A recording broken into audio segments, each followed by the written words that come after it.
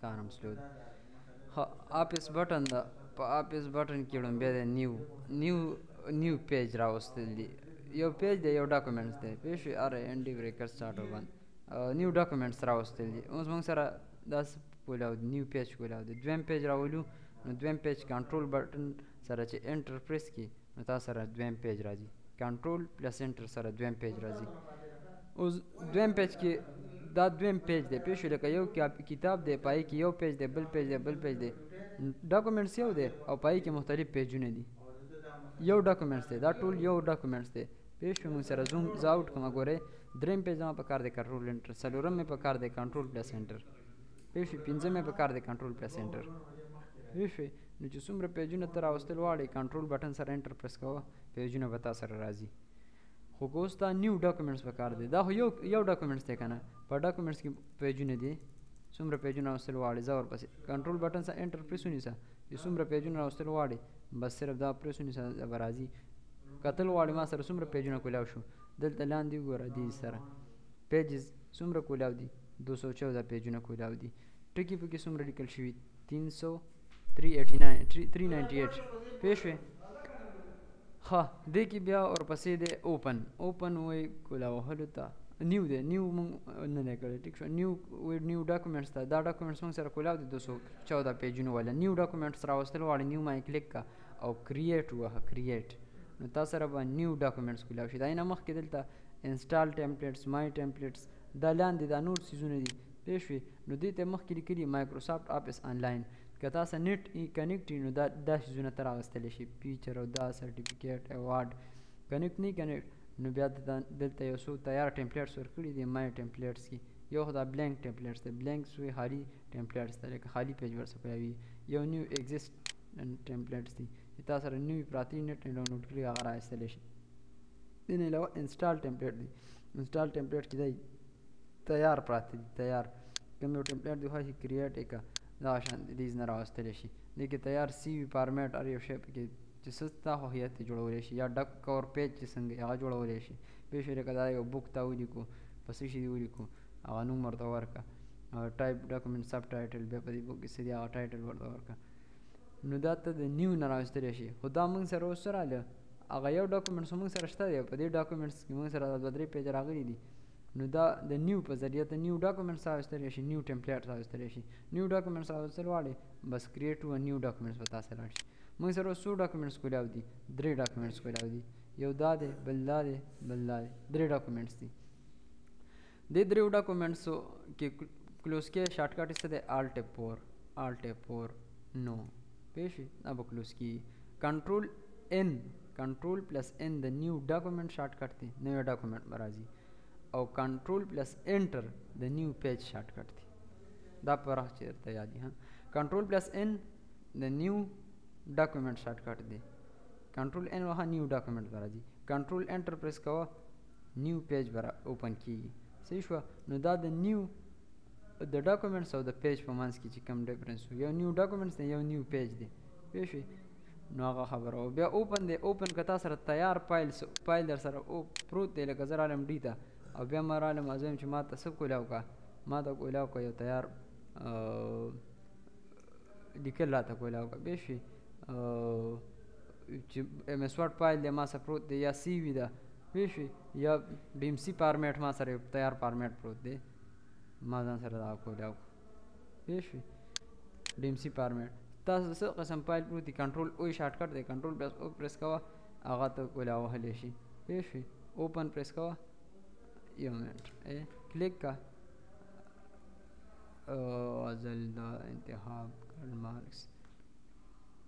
کلیک کوه هغه فایل به تا ته اوپن کېږي، پوه شوې. وګوره چې تاسو کوم تیار ډاکومنټس پروت دي کنټرول پلس او سره، او یا راشه دلته د اوپن نه هغه ته کولاو وهلی شي، صحیح شوه. کلوز شارټ کټ د دې نه کلوز کېږي. د دې نه علاوه آلټ بټن سره چې F4 پریس کړي ته ډاکومنټس کلوز کولی شي. ها نیو وشو، اوپن هم وشو. بیا سیو دی، کنټرول پلس اس سره دا 255 پیجونه دي لیکل دي کړي دي یا دې نه دي کړي، سیو کول غواړې کنټرول اس شارټ کټ دی او د دې نه ډایرکټ سیو کولی شي، صحیح شوه. سیو اس ټایپ دلته یو نوم ورکړه، لکه ما ورکو خان نوم ما ورکو. په کوم ځای کې سیو کول غواړې هغه ځای ورته سلیکټ کړه. دلته راغلم ما ورته سلیکټ کړو چې خان والا 250 پیجونو والا یا 287 پیجونو والا چې کوم موږ سره ډاکومنټس کولاو دی هغه ماله سیو کړه د خان په نوم باندې. په کم ټایپ کې درته ما ویلي چې ورلډ 90 دا 2003 کې سیو کړي دا به تا سره په هر یو سیسټم کې کولاویږي. که چا سره 2007 اپس انسټالي که 10 انسټالي که 13 انسټالي دا به ټولو کې کولاویږي پوه شوې. او که تا ډایرکټ کنټرول اس سره په 2007 کې سیو کو اوس ته سیو وې نو دا به تا سره ډایرکټ په 2007 چې کوم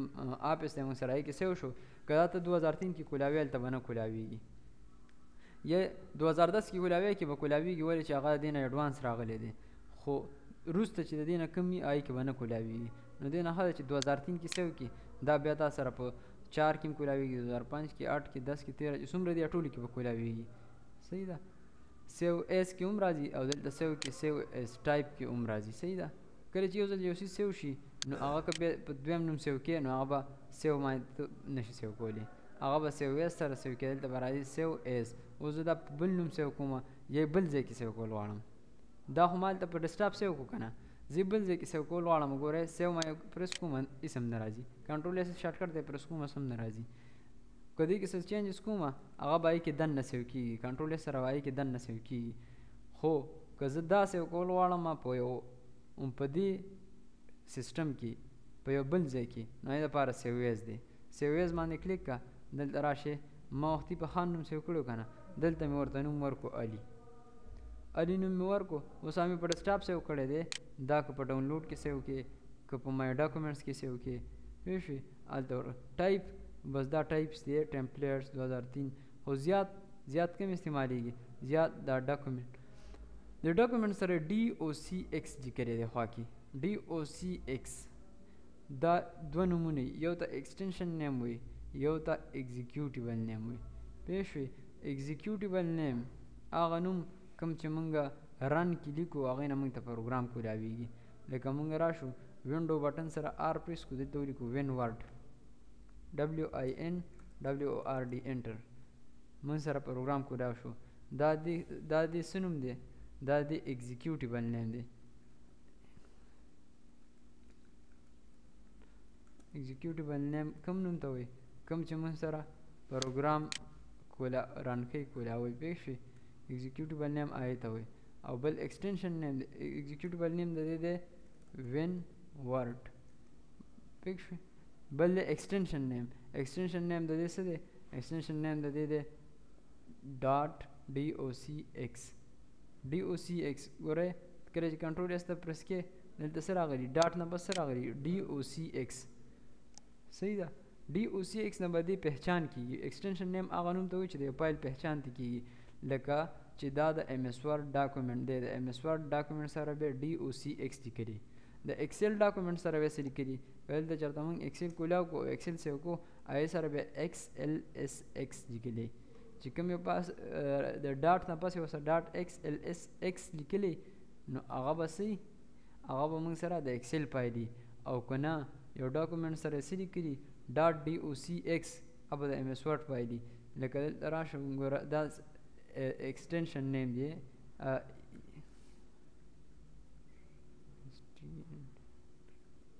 extension name پوه شوې extension name پوه شوې .docx دا د څه executable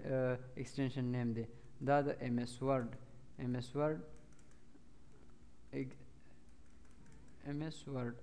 یا Microsoft Word چې کوم دی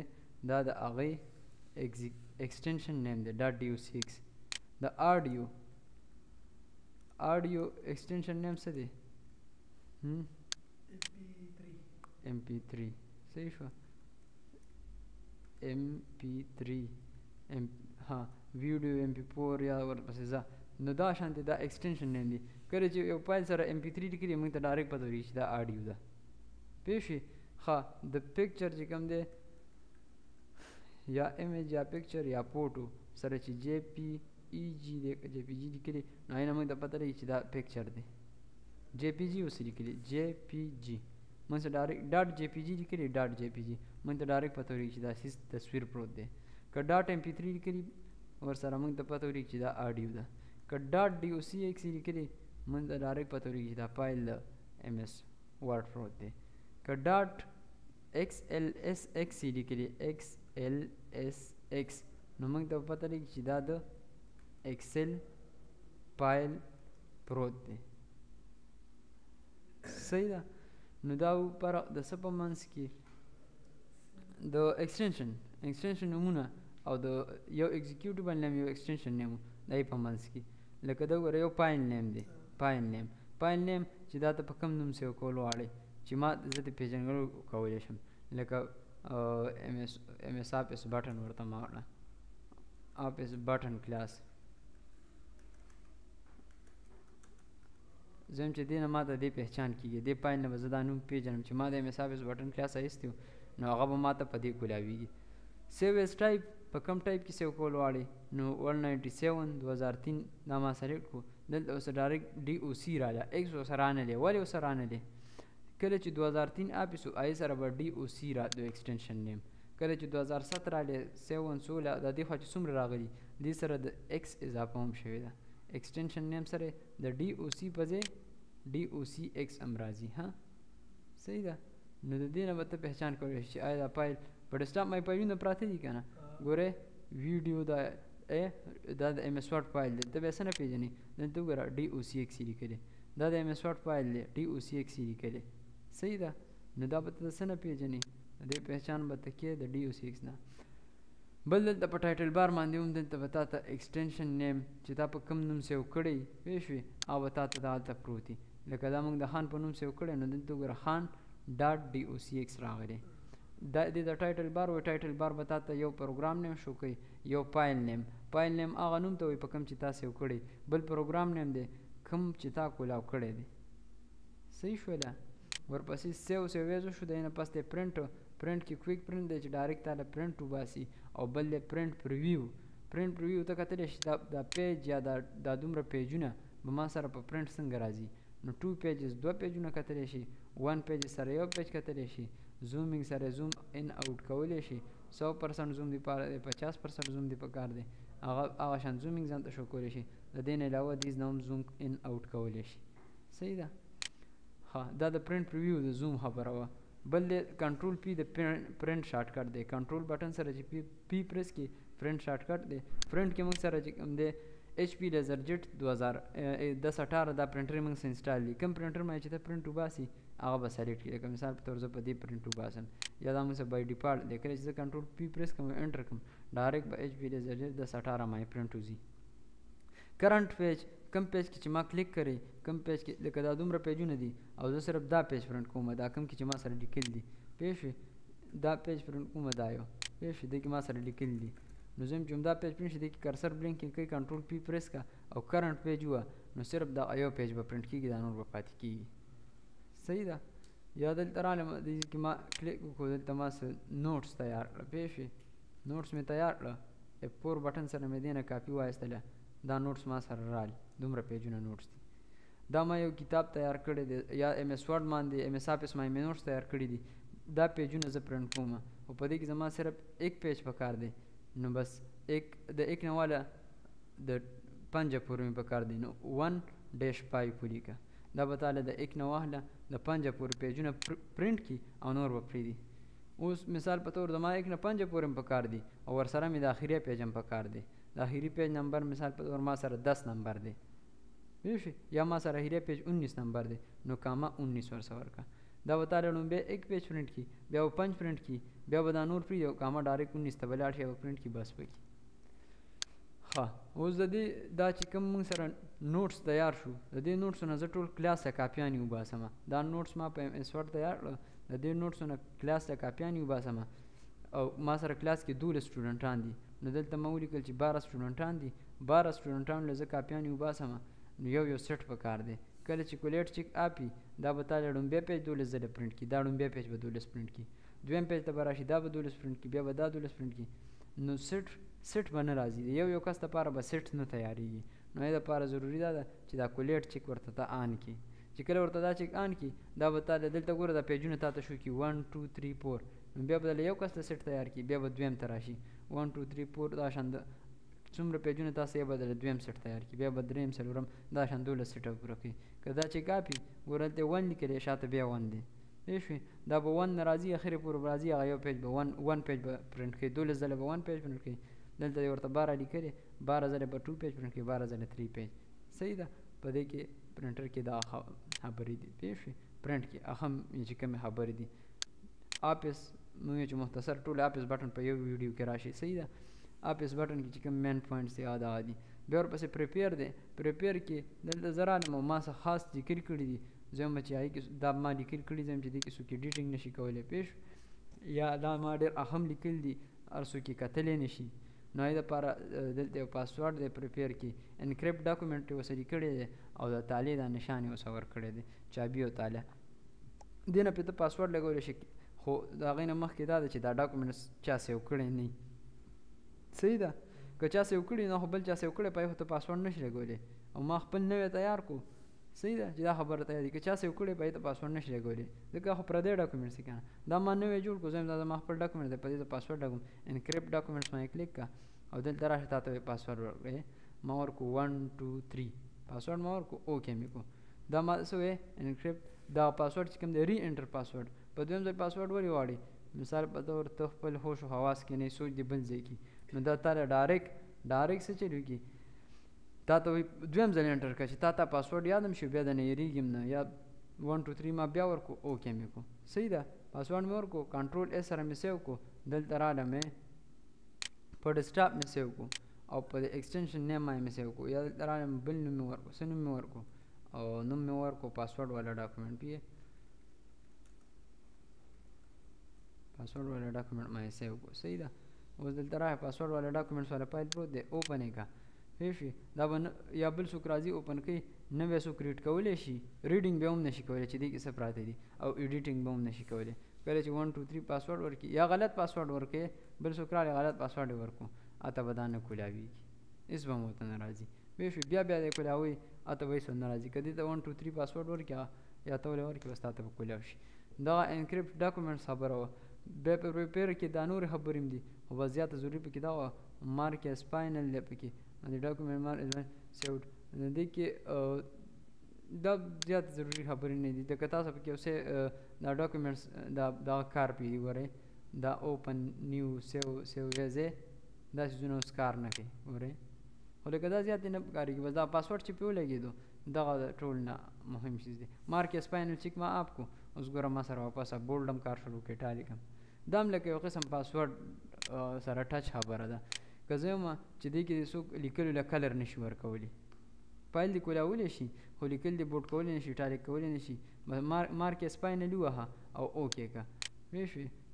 اوس دا تا سره خبره مارک یا سپاینل ته راله دې کې به نه څوک لیکل بوډ کولی شي نه ټالیک کولی شي نه انډرلاین کولی شي نه سایز زیاتولی شي نه کلر ورکولی شي صحیح ده مارک یا سپاینل خو مارک اینډ پاینل اوس چاته چیک دغه خبره معلومه ده نو به راشي مارک یا پاینل به ووایي او څه به وکړي لیکل دله بوډ کولی هم شي اټالیک کولی هم شي کلر هم ورکولی شي هایلایټ کولی هم شي هر قسم چینجز پې کولی شي نو دې دپاره ټول نه ضروري په پریپیر کې پاسورډ والا خبره ده چې په هغې کې به یو قسم چینجز هم نه کېږي صحیح ده سینډ دی ورپسې په سینډ کې چې کوم دی موږ سره ایمیل دی او انټرنیټ فکس دی که تا سره نیټ وي نو چاته ایمیل کولی هم شي ډایرکټ یا پکس مشین د طرې چاته ډایرکټ پکس کولی شي یا د هغه ته په پکس باندې پرنټ راوځي صحیح ده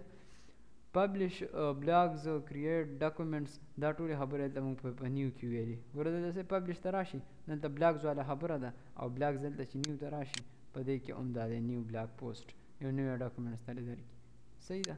بیا ورپسې په آفس بټن کې اخري آپشن چې کوم دی هغه کلوز دی کلوز دلته هم شته دی او دلته هم موږ ویل صحیح ده ډاکومنټس کلوز کوي یو ډاکومنټس د شان طریقې سره نو وهه ډاکومنټس کلوز شو یو دا ډاکومنټ دیز نه کلوز کېږي چې دا مکمل پروګرام کلوز کوي یو ډاکومنټ کلوز کوي یو پروګرام ټول مکمل پروګرام کلوز کوي کنټرول ان د نیو شارټ کټ دی کني د دیز نه هم تر راوستلی شي صحیح ده نیو پیج یا نیو ډاکومنټس صحیح ده کلوز باندې پوه شوې که نه کلوز کنټرول ډبلیو د کلوز شارټ کټ څه دی کلوز شارټ کټ څه دی سی کنټرول پلس ډبلیو د کلوز شارټ کټ دی صحیح ده کلوز او آلټ بټن سره چې پلس F4 بټن پریس کی F او 4 F4 بټن دا پریس کړل نو هغه د څه شارټ کټ دی هغه د ټول پروګرام د کلوز کولو شارټ کټ دی ورزه کنټرول W د کلوز شارټ کټ دی کنټرول W ز کلوز کوم نو می و do you want to save the changes the document وته دا سیو دا کوم چینجز ته دا کړه تاسو کول واړی زم نو ما سره بس چلو شي ډاکومېنټس وکلوز شي ډاکومېنټس کلوز شو او پروګرام پاتې دی ورکه زه نیو انو ما سره بل نوې پیج را لږه چې پروګرام هونه د کلوز شوی کنه که پروګرام کلوز کول واړی نه شارټ کټ ته ما سو ویل کنټرول F4 alt F4 alt بټن وروا نو تاسو ټول پروګرام کلوز شو اوس کته پروګرام بیا راوستل واړی هغه تاسو سره کنټرول ان سره راځي ولې چې تا ټول پروګرام ختم کړی دی when word چې ولیکي په ایگزیکیوټیبل نیم کې ایگزیکیوټیبل نیم د مایکروسافټ ورډ تا ته واپس کولاو شي دا خبرې په آفیس بټن کې نیو اوپن سیو سیو کلوز په آفیس بټن کې نور خبرې دا دي چې تا سره ریسنټ ډاکومېنټس ته دیز نه کولاوي ریسنټ وای اوسوس چې تا کوم کتلی اوسوس مطلب که هغه ګنټه مخکې 2 ګنټې مخکې یا یو ورځ مخکې پوه شوې هغه تو تا ته به ډایرکټ هغه کولاوي لکه اډمیشن پام مو پوه شوې اوس که هغه پام چا د یوزبي نه کتلی به نه کولاویږي که یوزبي لګولې ده او واپس ایستلې ده هغه پام به تا ته نه کولاویږي که چېرته دې کې موجود دی او کتلی دی ګنټه نیمه مخکې زه دا کلیک کوم دا که چا یوزبي نه کتلی به نه کولاویږي پوه شوې یا ډیلیټ کړی چا سیسټم کې کتلی او ډیلیټ کړی به نه کولاویږي که سیسټم کې پروت دی زه ده ووامې ډایرکټ ما سره کولاو شو صحیح ده دا څو پیجه دي پیجونو معلومات به تا ته کوم ځای نه کېږي هغه دلته دیز نه کېږي 39 پیجونه دي صحیح ده کومه ژبه کې لیکل شوي دي ډایرکټ تا ته راځي پښتو افغانستان صحیح ده که دا انګلیش کې لیکل شوي نو بیا به دلته تا ته انګلیش US راځي صحیح ده ها دا